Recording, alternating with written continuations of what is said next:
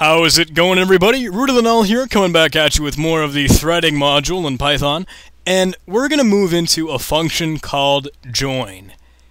And join is interesting because what it does is it waits for the current thread running to terminate before starting a new thread. It's interesting because it almost sounds like it's defeating the purpose of threading, right? Because that way you're no longer multitasking, but you're having like this procedural one after the other process.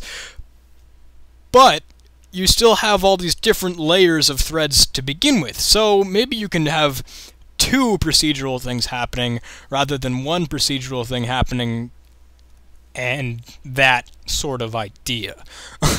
Maybe you'll see it in practice, or you're definitely going to see a use for it later on when we get into it in curses and in bigger programs. But for now, when we're still playing with the module, it might be a little hard to understand. But we're going to roll with it anyway. What I want to show you guys is join. And the way I'm going to set that up is I'm just going to have, first of all, let's modify the do this thread, that function, and let's say, well, x is less than 300. Then we'll go ahead and, we don't have to pass, but we'll go ahead and print out x when we're all done with it and all. And we don't need to worry about dead anymore because that's just going to display the 300 in the, once it's done with the function, once it's done counting. And I don't care about active count or enumerate anymore, and we don't have to worry about that either. So now, if I were to run this in the code, here, let me get back to my terminal. If I run this, undoubted variable x is not referred to. Oh, okay. Let's set x to be a global variable. Let's set in the main function, let's say global x, and x can go ahead and equal 0. Now, when we run this, okay, this is the first thread. I added another word in there in between the last video. Sorry, and it counts all the way up to 300. Okay. Now, what if I wanted to create a different thread after this? What if I said, after do this, let's have a simple do after, right? Okay, we don't need to worry about that. I should have removed that to begin with. Dead. And we don't need the print statement. I don't care about that either. And let's say while x is less than 600, we're going to roll with this x plus equals 1, and then we'll print out x after that. Cool. Let's see what happens. Starting. Okay, we're not getting the 600 mark. Oh, of course, we didn't even call the thread, right? Let's create a new thread. Our next thread can just go ahead and equal threading thread target can be do after, like we just created. And I'm not going to worry about the names anymore.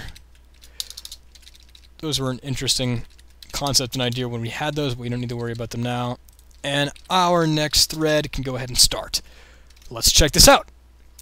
Python, threading, okay, 300, 600, 373, whoa, 373, 600, why is it doing that? 300, 600, whoa, 312, 600, you can see there's no new line. Well, these threads they're like they're intertwining, they're getting in the way of each other. 600, 600, what the heck? Who put that there? And if you keep experimenting with this, you can see more and more weird things happening because the threads are sort of getting in the way of each other when they're going through their execution. What if we set up a join, which is really interesting? What if, before we set up the join, what if we went ahead and said, okay, in this do after function, I don't even want to worry about that being 300. What if we just went ahead and said x is equal to 450? Because in that case, we might not see the 300 if we test in the do this function. If x is equal to 300, that's when we'll go ahead and print out x, right? Now if we run this, 300, 300, 300, 300, okay. 600, whoa, you see it right there? 600, there was no 300 at all. That means that the threads must have got caught up in each other, and x became 450 before x was able to print it out in the other function, in the initial do this thread. Huh. Okay, so what if we waited? What if we just said, we're going to wait for the initial thread. What if we wait for the do this to finish? The way that we do that is we type in our thread dot join. So the current thread that's running, what we're going to do is we're going to wait till that terminates before we start any other threads. Now, you're always going to see 300 and 600 in our execution. Let's check it out. 300, 600, 300, 600, 300, 600. I can run this as many times as I want, and you're always going to see the new line, you're always going to see the 300 and 600. There is no inconsistencies because it's acting in a procedural way. It's waiting for this thread to finish before it does this one after. Do this, do after. Do not do them at the same time, but do them in a different time than initial main function. Because after all, we do have other threads happening. We do have our enumerate, threading, not enumerate. We do have that main thread still happening. So you got to keep in mind what's going on here.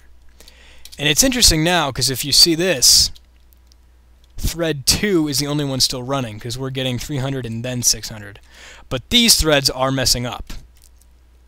The initial thread and the 600 thread because those aren't joined together. You can't really join anything with your main thread because that's silly. That just means that thread is going to run after your main code finishes, but if your main code is finished, you have no program. As you can see, guys, threading is really interesting, and you have to kind of play with it. You have to kind of see how it all works, and you got to understand it. But we're going to have some really cool uses for it later on when we start to build more and more things. But for now, keep in mind the join function. That's going to wait for one thread to finish before it starts to do another thread after. Okay. Thanks, guys. I hope you enjoyed this, and I'll see you in the next tutorial.